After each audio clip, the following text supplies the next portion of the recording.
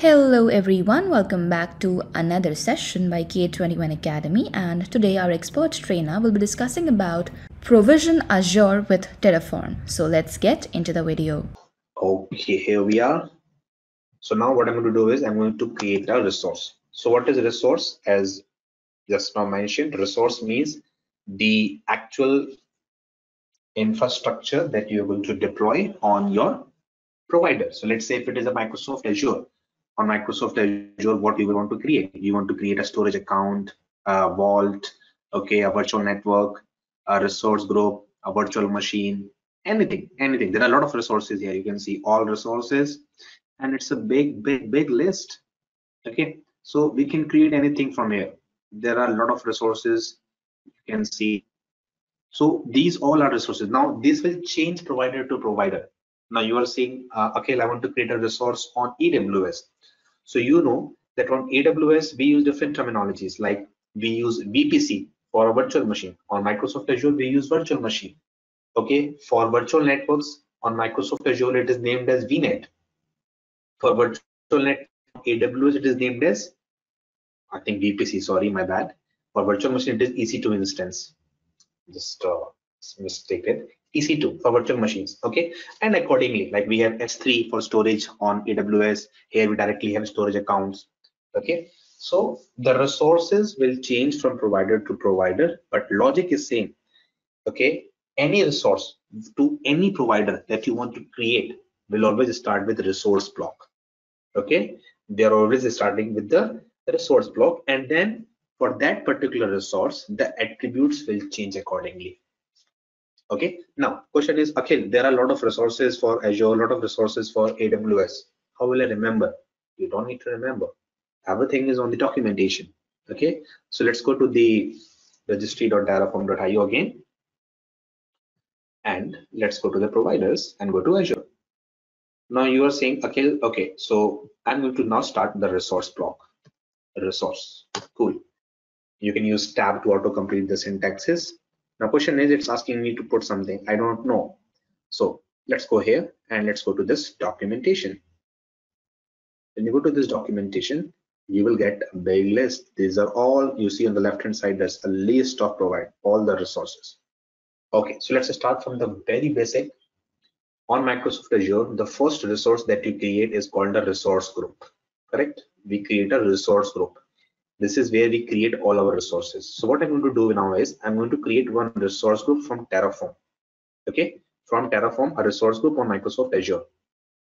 So for that, I need to go to this page and I need to search here that, okay, I want to create a resource group. So right here, a resource group. When you write resource group, you will see some results. Okay, you will see some results. You should see for the result which starts with resources. Okay, there are many other results. Okay, I will talk about them later on. You should see for a resource. Now see the syntax, very important. Okay, if I'm searching for Azure, it's starting with, so let me open my notepad and then tell you. So your syntax for any of the provider is very simple. First will be your resource provider name underscore your resource name. That's it. So for example, if it is your resource provider is, for example, AWS, it will start as AWS underscore, for example, VPC. If it is Azure, it will be Azure RM underscore, for example, you're making a VM, so it can be virtual underscore machine. If that name is big, it contains two words, they will be always separated using underscores. Then you are saying if it is a Google, so maybe it's Google underscore virtual underscore machine. That's it. It's a simple syntax. Let's verify this here. You see, going to get resource group. So syntax is simple. Resource provider underscore resource group. Same way you are saying, okay, I want to create something on AWS documentation. For example, I want to create EC2. I want to create one EC2.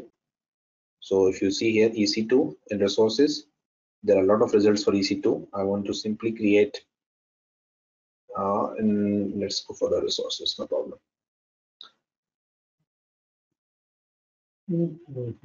For example, from AWS, you see the syntax is how they are.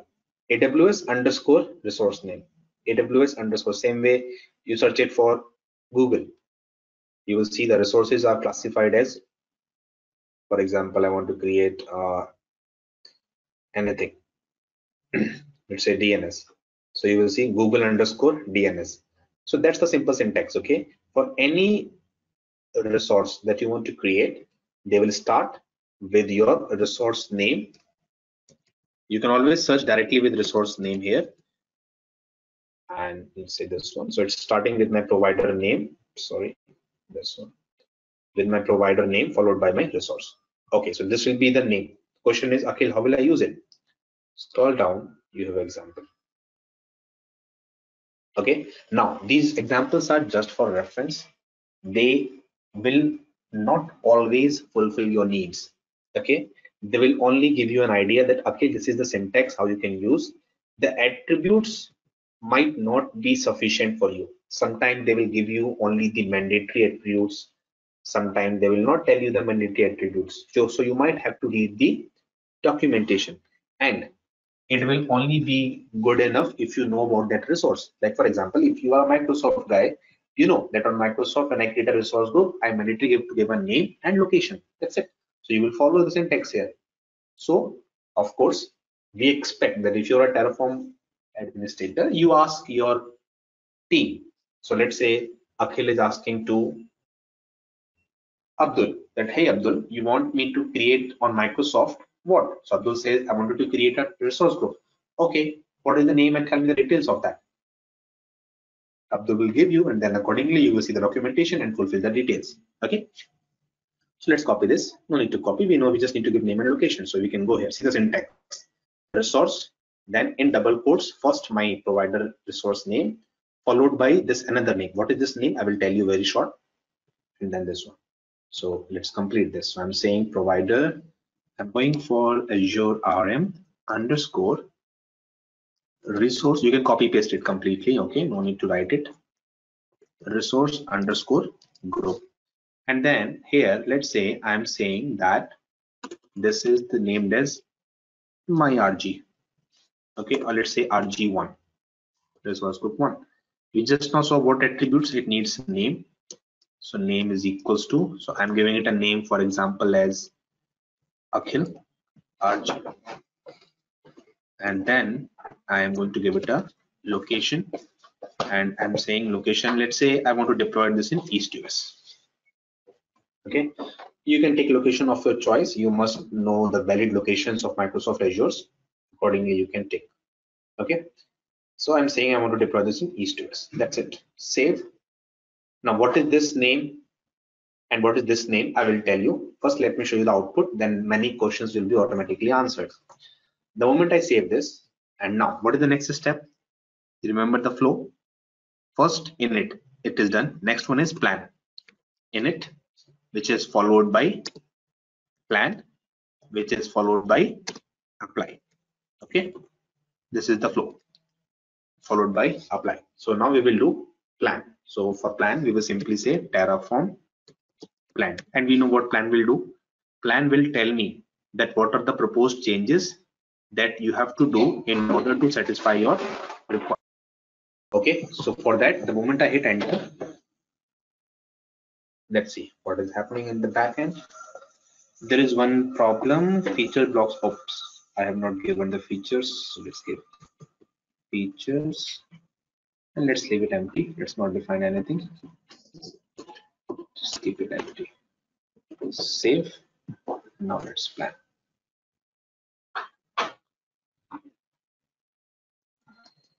Now you see on left hand also something is happening. You see 2 new files got generated. But let's see if this file still persists or they will be removed. Let's wait. So what plan is doing? Plan is doing a dry run. My desired state is I want a resource group with this name, with this location. So plan is going to test. It will connect to my Microsoft provider and check whether there is this resource group available with this name or not.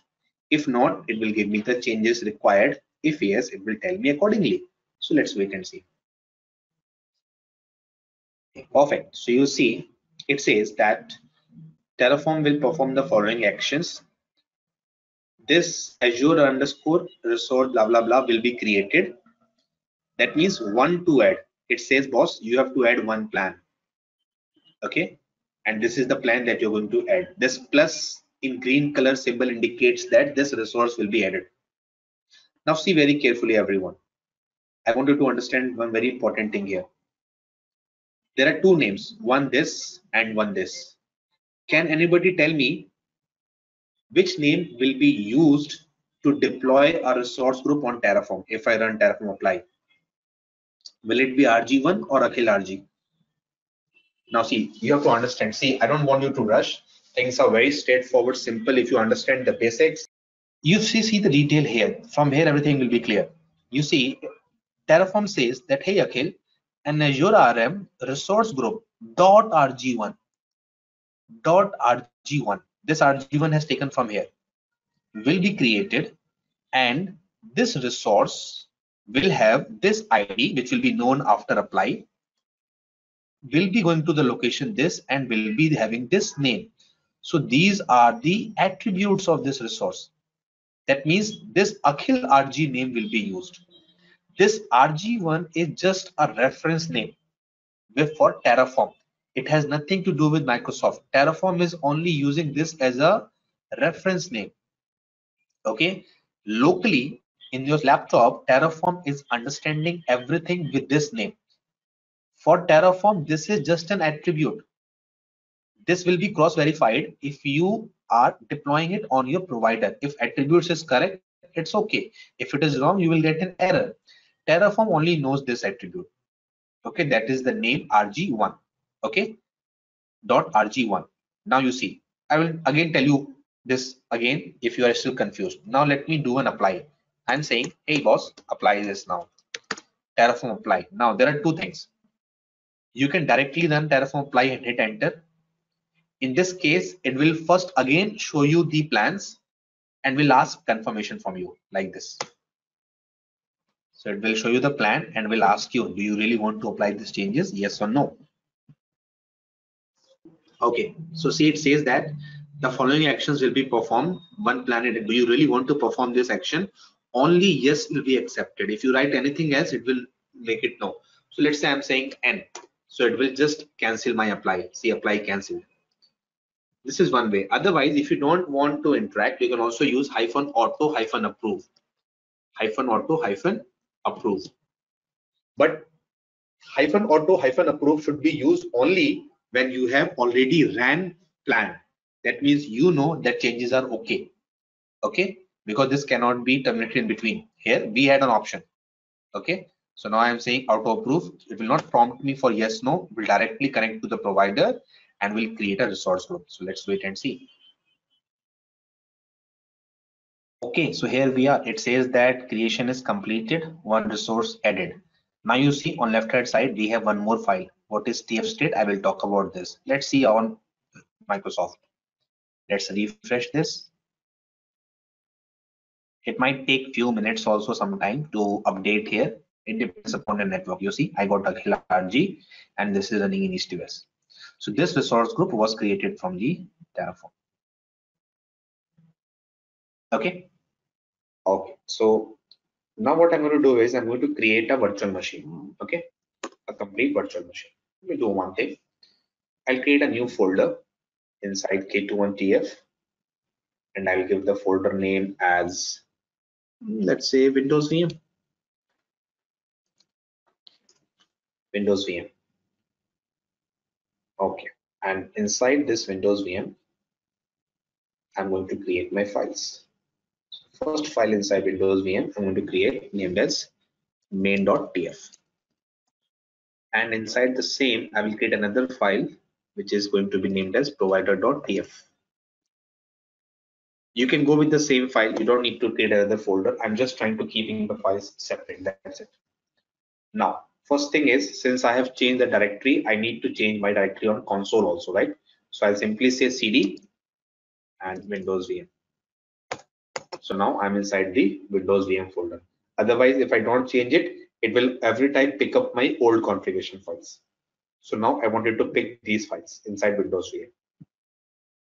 Okay. First thing first, let's go to provider.tf and put our provider information. Let's copy paste our provider. Provider.tf. Here we go. Done. Let's do an init inside this folder. Download. Fine. Meanwhile, it's installing provider. We can continue writing our code. So let's go ahead. So we want to create a virtual machine. We don't know what to write. Let's go to the documentation. And on the documentation page, let's search here Windows virtual machine. Windows virtual machine. And here it is the output. Azure RM Windows virtual machine. Let's select this. Scroll down, and this is an example. Provider already we have. We will not copy this. Let's copy it from here. And then we will do the changes after reading the code accordingly. Let's copy it till here. Control C, and let's go here. Okay, well, that's a lengthy code, 50 lines. Okay, in general, if I talk, what all do you need to create a virtual machine on Microsoft Azure? Requirement is, first requirement, we need a resource group. Second requirement is we need a virtual network. Third requirement is, if you want a public IP so that you can access your Windows machine, then you need a public IP also. Okay. Fourth is you need a network interface card. And fifth is your OS details, OS image details. Correct? Anything else I'm missing? What else do we need to create a virtual machine? Public IP is optional because this subnet and all will come inside VNet. We can take subnet, yes. That's a good point. Subnet. Okay, fine. Let's see what do we have in this example. Provider we have got. Okay. First one is RG. Okay, so let's change the name so that we can identify our RG name. Let's say it's the name of VMRG, or let's say Windows RG. Windows RG. And location, you can go with the same. I will prefer to go with East US, fast and cost effective. Okay, so requirement is fulfilled. RG is done. So guys, I hope you really liked our session. If you're somebody who's completely new and you want to study the exam content from start to finish, then please check out our free class at K21Academy.com/Terraform02. Under this free class, we'll be covering a lot of topics like cloud and DevOps overview, cloud automation tools, Terraform, cloud formation, Ansible, Chef, Puppet, infrastructure, automation, IAC, Terraform for beginners, what, why, and who should be learning, Terraform certification, extending Terraform with Ansible, Chef, Puppet, etc. We'll be giving you a demo of VM deployment in AWS Cloud using Terraform. And the best part is we'll be covering a lot of job opportunities and how you can get better pay in your Terraform job. So all you have to do is just log on to K21Academy.com/Terraform02. Click on book your free seat now. Select your event date when you're available. Moving ahead, add your name, your email address, your phone number, and click on yes, proceed ahead. Now you'll be seeing this kind of link at the extreme right. Save this link, add it to your calendars, and I'll see you in the free class. Till then, take care and keep learning.